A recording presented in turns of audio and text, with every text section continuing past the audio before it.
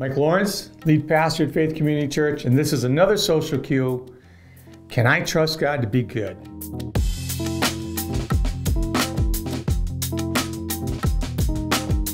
This is a real important question to many people, and there's two sides to the question. One side is kind of a morality idea.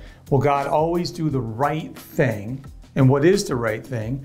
The other side is, can I trust God to do what's beneficial for me and what's good for me? I want to look at that side for a moment. This was real important to me too in my development because I've come through a lot of suffering in my life.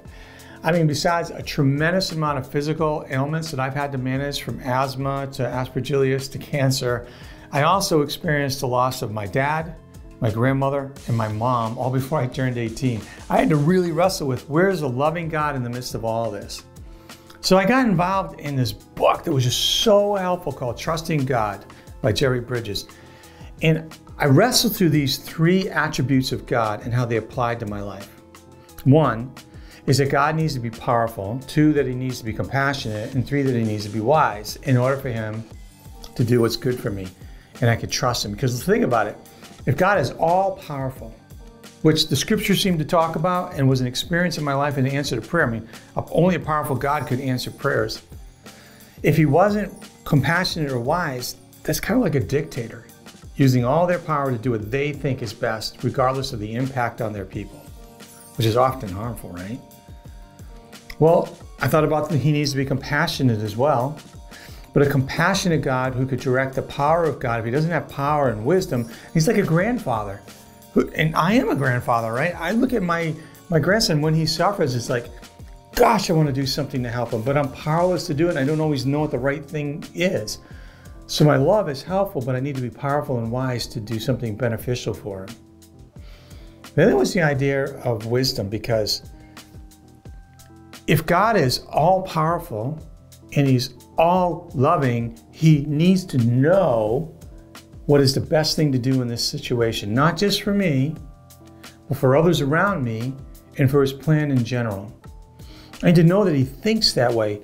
But a God who is wise, who is not powerful, and who is not compassionate, he's like that disengaged surgeon who looks at you like a problem, a puzzle he wants to solve, but you don't always know that he's going to solve the problem correctly. It was bringing these three attributes of God together. The power of God that I saw in answering prayer, the compassion of God that I experienced in moments of deep distress where I felt his love wash over me, and the wisdom of God that I began to see in the Bible that was unfolding, a plan of God that was greater than me, that helped me trust God. Because here's the thing about trusting God. I walk into the situation and I just want the pain to stop.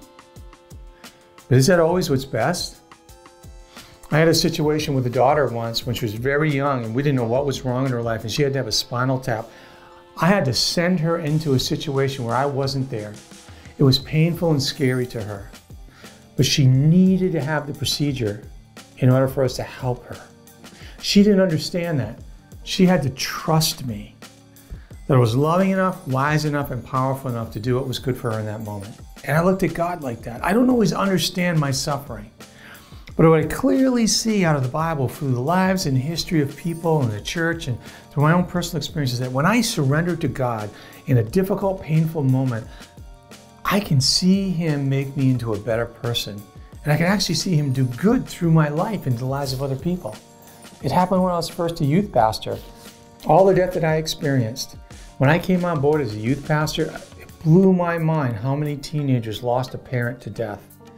God took my pain and suffering and he retooled it into a way that helped the teenagers in my ministry that were suffering. It's been something I've been able to bring to my ministry ever since. Big topic, right? Which needs more conversation. So if this video was helpful, like it. If you find these questions helpful, subscribe to our channel. But honestly, you need to process this in a community, and we have groups that will help you do this. So go to our website. We have a wonderful care ministry. If you're hurting and you need help, we're there for you.